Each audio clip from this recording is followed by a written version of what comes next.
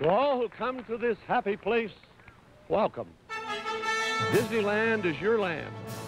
Disneyland is dedicated to the ideals, the dreams, and the hard facts that have created America, with the hope that it will be a source of joy and inspiration to all the world. Not everybody may know that my father had a little apartment. My parents spent much time at it. It was right over the firehouse on Main Street in Disneyland. Disneyland was being built while Dad was in the middle of a production on Lady and the Tramp. He'd spend the morning in the studio, then out in Anaheim in the afternoons and back. It's a long drive.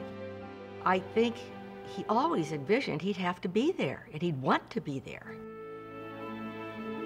Mother and Dad loved the Victorian period. It was the period that they grew up in, but our home was not of that style. This was their little Victorian masterpiece. Emil Curry, very talented set decorator, decorated the apartment with things that they had and things that he also found. He won an Academy Award for the sets of 20,000 Leagues Under the Sea, Mary Poppins, Pollyanna, all the films, that part of my father's life and beyond. When Dad would travel, they'd go into little antique shops, and that's where he acquired some of his miniature collection and bric-a-brac, you know, little china teacups and things. Mother collected cranberry glass, and the cranberry is the color that dominates this apartment. It was this little microcosm of the Victorian world in cranberry red. It was gorgeous. Dad was always fascinated with things that worked. Mechanical toys, music boxes, that sort of thing. Near the front door, as you walked in, you'd see this beautiful Edison phonograph with a beautiful green morning glory shaped horn. Actually, it had morning glories painted around it. And it had a little wax cylinders. So we had music up there, nostalgic music. On the other side of the apartment is this beautiful music box made by the Regina Music Box Company in the late 19th century. It had this large metal disc with little notches in it that played all kinds of tunes. It was really quite wonderful to watch, sort of a calliope-like tone. Those were his personal purchases. What surprised me when we went back into the apartment sometime after Dad's death was that everything in that little tiny kitchenette area was there. In the cupboards were little baby bottles from the time my children were infants. Dad loved grilled cheese sandwiches, and so there was a sandwich grill there. And also, he was very content with a meal of just a can of chili, Gebhardt's and Hormel, which he would mix, not very fancy. Emil Curry designed a little terrace out on the roof, wicker furniture, beautiful colors, and they would arrange little buffet lunches for family there, and then we'd sit out on the ledge above the firehouse and watch the parade. A few days before Disneyland opened, my parents celebrated their 30th wedding anniversary in the park. Everybody went into the Golden Horseshoe Saloon, and just as we were sitting down to dinner, Mother came to me and said, "Where's Walt? I can't find him." I look up and I spy Dad. He's up in a balcony just over the stage, and the Golden Horseshoe Review has started.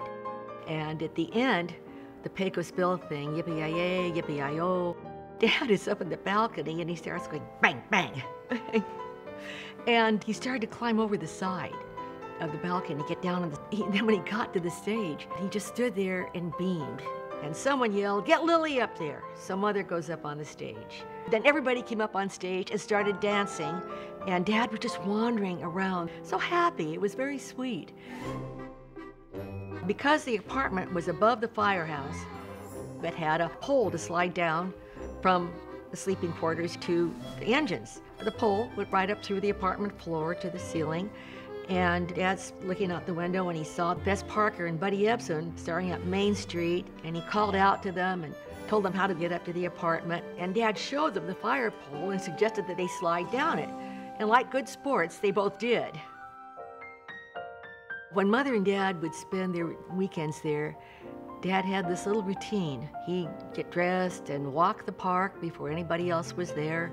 They were still sweeping the streets and watering it down, and he'd have breakfast at Aunt Jemima's pancake house. It was his neighborhood. My dad would call me from his office sometimes and ask if they could take the kids down to Disneyland for the weekend. My children often spent the weekend down there. They really loved it. And he loved being a grandfather. The couches are beds, and underneath them were pull-out trundle beds. And they all slept there, little girls all over the floor, and Mother and Dad. Ron and I spent a couple of nights out there with our children, and just out on the other side of it was the jungle ride. And they didn't turn off the soundtrack for the jungle ride. So all night you would hear the gunshot, you know, that was all part of the soundtrack. The kids kind of enjoyed it, but we didn't. From the time Disneyland existed, the annual opening of the Christmas parade was really the highlight of our Christmases.